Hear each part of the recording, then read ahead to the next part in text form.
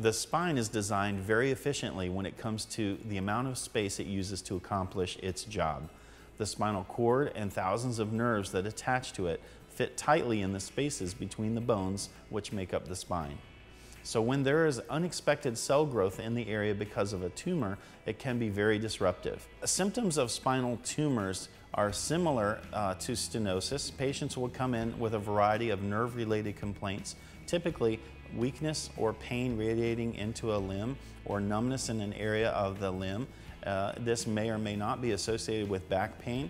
Typically when it is associated with back pain, it makes it easier to find. We would get a CAT scan or an MRI and usually make the diagnosis of a spinal tumor. These are quite rare though. Treatment options for spinal tumors are typically surgical.